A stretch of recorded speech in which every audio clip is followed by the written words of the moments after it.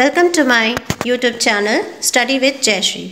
So here I am with you today with a new poem Television of ICSE class 10th, which is written by Roald Dahl. The first line, this is a very easy poem, so just go through the poem. The most important thing we have learned so far as children are concerned is never let them near our television set. Or better still, just don't install the idiotic things at all. So here the poet is saying he is rather advising from his experiences that pupils should never let their children to sit near the television. He rather advises that it is better not to install the television, which is an idiotic thing. Why he has called it idiotic thing? Those things are discussed in the next stanza. Just like the mobile phones, as you are seeing that today all the children are, even you will see the small children, they all the time they are engrossed seeing the mobile phones. So it captures their mind. So here the poet is saying with the same thing that it is happening with the television. Now the next lines are, in almost every house we have seen, we have watched them gaping at the screen. So wherever the poet is going, he has seen that in every house there is a television. We have watched them gaping at the screen, means they are the children. Where them means here them are referring to the children. So they are gaping means they are just staring at the screen. They loll and slop and lounge about. The children stare with their eyes at the television and their eyes kept wide open. Sometimes they become tired of seeing it, but still could not stop. So, the habit of seeing television, they become lethargic and sleepy, but do not stop their eyes watching at the screen because they are so much engrossed in seeing the television, it has captured their mind. He saw recently at someone's house that children are sitting on the floor, means a dozen of eyes are sitting on the floor. Now see the lines from 13 to 16. They sit and stare and stare and sit until they are hypnotized by it. So when the children sit in front of television, they are totally mesmerized by it. They become so much addicted to it that they don't want to move and forget about everything around. Their minds become absolutely drunk with that junk which is shown on the television. So why he has called here ghastly junk means whatever is shown on the television, that is all rubbish and there is no reality. There is no such thing that they can gather the knowledge from the television. They don't want to spend any time with while creating something new or explore the world around them. It totally captures their little minds, which is full of enthusiasm. Enthusiasm means excitement and energy and kills their imagination. What kills their imagination? Television. As you will yourself see that whenever you see the television, what is going on there, whether it is a serial, a movie or anything, whatever is going there, you just watch them and all the information collects in your mind. You are not able to think or create anything which is your own imagination. So it kills your imagination, your natural building power. Now read the lines from 17 to 21. Oh yes, we know it keeps them still. They don't climb out the window sill. Never fight or kick or punch. They leave you free to cook the lunch and wash the dishes in the sink. So here the poet says that television makes the children sit at one place. They do not climb upon window sills. They do not fight among each other. Like a brother or sister or brother fight among each other in the houses, you must have your own brother or sister. You must be experiences these things. They do not kick or punch each other. They become so silent that even the mothers are not disturbed. They can cook lunch easily or clean the dishes in the sink while they are watching or busy seeing the television. So they let their mothers do their household work without being disturbed. Because now the children are busy in watching television, so they're no more involved in any naughty activities. But these do more harm to children. As you see in this way that it is very good for the mothers that now they are free to do their works and the children are sitting at one place. But there are many wrong things you can see that what harm these practices are going with the children. That they are sitting means it kills their enthusiasm, they become lethargic and they become fatty by sitting at one place, because childhood is a time where there is so much of energy and your mind is full of curiosity. So everything you see, you want to gain the knowledge of that, and that knowledge creates your well-being, that knowledge creates your character, it forms your character. By seeing the television this way, they are away from their natural activities and that destroys their overall development. So the television stops all this activity of the children. Now discuss the lines 20 to 26. But did you ever stop to think, to wonder just exactly what this does to your beloved thought? Here the poet is asking a question, he is putting a question or throwing a question to the parents. He is talking to the parents in this stanza. It rots the sense in the head, it kills imagination dead. Here he is ending these two lines with exclamatory mark. Now see, these lines poet says to parents that, do you know what harm are you doing to your children with that idiot box? What is the idiot box? The television which is hanged on their wall. It kills all the imagination power of your young minds. Their minds are full of creativity, naturally, which they have to explore and you need to polish them. But when they get addicted to television, it stops all their imaginative minds and they start thinking them real. What they see in the television, rather what is around them. If they see the things around them, they will explore and they will find the new things, new ideas come from their minds. But this television is just engrossing their minds and it is capturing their minds and kill their imagination. They start to learn in present imagination, present imaginary world, because the television, whatever is showing on the television, that is all imaginary. There is nothing reality. If you see anything on the television, that is all an imaginary world. That is too much away from the reality, from the real world. Now just go through the lines from 27 to 32. It clogs and clutters up the mind. It makes a child so dull and blind. He can no longer understand a fantasy of fairy land. His brain becomes as soft as cheese. His powers of thinking rust and freeze. He cannot think, he only sees. Now, poet is describing that what this television harm your children. What happens to your children's mind in these lines? It blocks the minds of child. It makes them blind, that they can only see the things which are shown to them on the television. They are unable to analyze the things or judge the things. Their brain becomes so soft that they easily believe what they are shown, and their thought process also changes according to preset ideas. Preset means whatever is shown on the television. Their mind freezes, and rust means now they no longer think, and their creativity, imagination, sensitivity all stops. And when anything is not used for a long time, it rusts, जैसे कि जंग लग जाती है. Now he cannot analyze the things. He could only see whatever rubbish is shown to them. Children, now discuss the lines 27 to 32. It clogs and clutters up the mind. It makes a child so dull and blind. He can no longer understand a fantasy of fairy land. His brain becomes so soft as cheese. His powers of thinking rust and freeze. He cannot think, he only sees.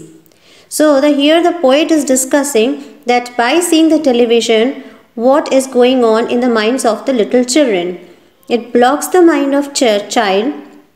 It makes them blind that they can only see the things which are shown to them on television. They are unable to analyze the things or judge the things how they are. Their brain becomes so soft that they easily believe what they are shown, and their thought process also changes according to preset ideas. Their minds freezes and rust means that now they are no longer able to think, and their creativity, imagination, sensitivity all stops, and when anything is not used for a long time, it rusts. Now he cannot analyze the things, he could only see whatever rubbish is shown on the television. Lines 34 to 42. Alright, you will cry, alright, you will say. But if we take the set away, what shall we do to entertain our darling children?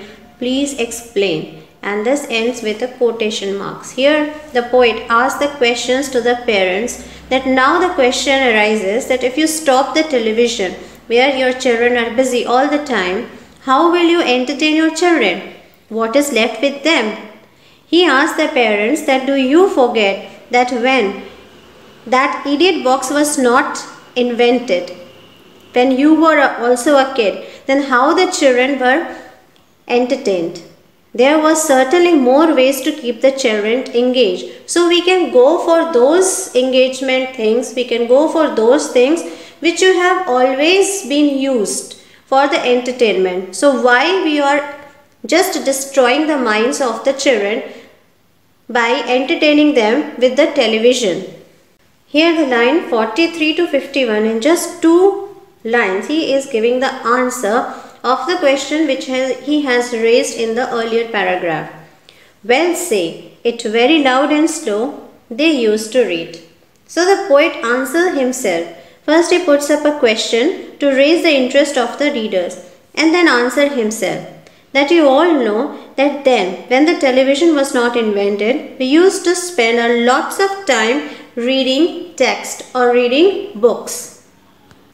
Next lines are Great Scott Gadsocks, an expression of surprise. The nursery shelves held books galore. Books cluttered up the nursery floor, and in the bedroom by the bed more books were waiting to be read. So in those days he is describing that what was the condition of your house when you used to spend your lots of time reading books. In those days, nursery shelves were full of books. Have you all forgotten? Children enjoy various kinds of books. Books were scattered on the floor. You can see the books in the bedroom by the side of bed, and you must have seen that when they finishes with one book, more books are waiting for them. So before the television was invented, the children used to spend their times in the company of good books. Now the line 70 to 84. So please, oh please, we beg, we pray, from here to hitting you with the sticks. So first you have seen that the poet has raised a question. He discussed about a problem. Then he gave a solution. And now in these lines he is requesting the parents that how you can solve this problem. He is showing you the path also. So here the poet is requesting the parents to uninstall the TV set from their walls, and in place of that install a bookshelf.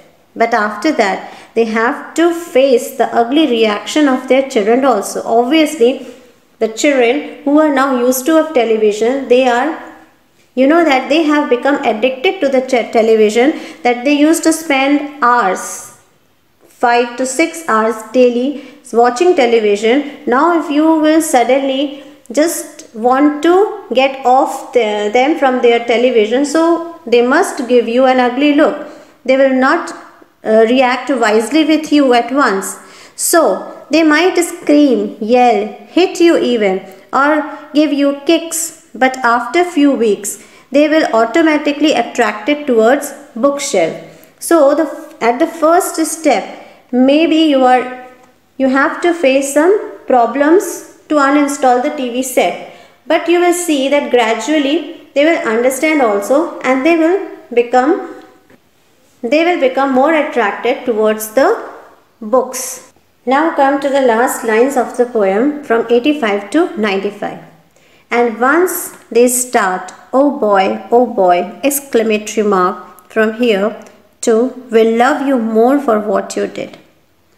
Here in the last lines the poet is describing that after you install the bookshelf on the wall, what will happen? The children slowly start reading books, and this will give them eternal satisfaction and joy. It will increase their curiosity, imagination. Each and every child will learn reading books, and they will thank you later for installing books and encouraging them. The books will give them real wisdom. Here the poet ends up the poem with a beautiful outcome of reading books, that once the children grow up with a habit of books and they are enlightened by the books company, they will thank their parents to give them their habit. So to inculcate the habit of reading books to children is definitely a divine thought, and in that way parents can groom their children in a better way that will definitely help the little ones to grow with wisdom, power of imagination, recreation or inventive ideas. And television can never be substitute of books. Now come to the figure of speech section of this poem. As you know that figure of speech is very important part of a poem where the understanding of the poem is required. And now when the pattern has changed and MCQ questions are coming from your ICSE board, so this figure of speech has become so much important because many questions arises from this part also.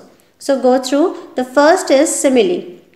As you know that simile is a direct comparison between two different things by using the word as or like. So the line says brain becomes as soft as cheese. Here directly you are seeing that as soft as cheese is a simile. The second figure of speech is metaphor. The lines are until they are absolutely drunk.